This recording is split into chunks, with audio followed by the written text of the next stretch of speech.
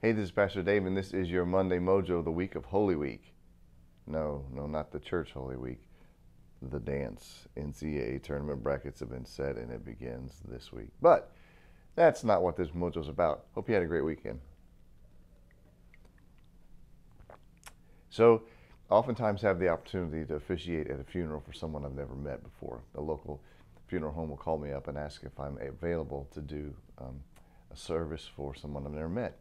So I have to spend time getting to know the family and hearing their story.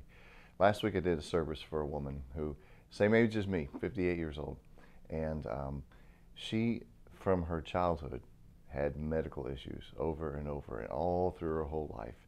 She had several surgeries and several situations and chronic situations, and yet everyone who knew her, family, friends, everyone said she had such a great attitude. Reminded me of the saying from Chuck Swindoll, who said, life is 10% what happens to you and 90% your attitude towards it. So that got me thinking.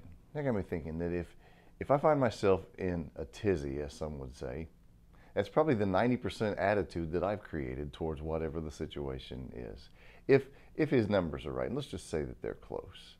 Life is 10% what happens and 90% how you respond to it, how you choose an attitude towards it. So if you find everything being a big ordeal in your life, maybe it's because that 90% of you is making it a big ordeal. Or if you find 90%, if you find life to be pretty darn good, maybe it's that 90% of you that is saying, I'm going to choose to have a good attitude about this.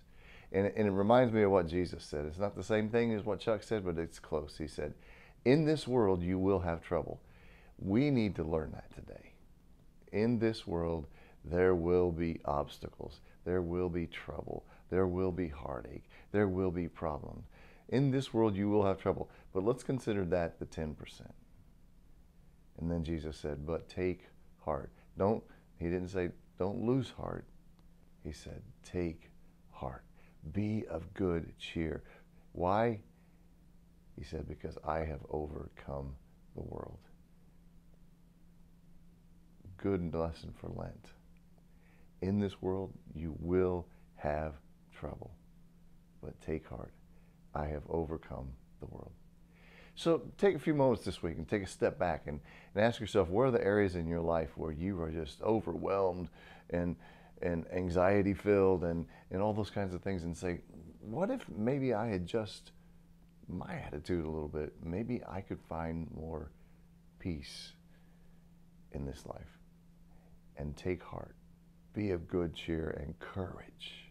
Courage, as the lion would say, for Jesus has overcome this world. Anyway, that's your Monday Mojo. Have a great week.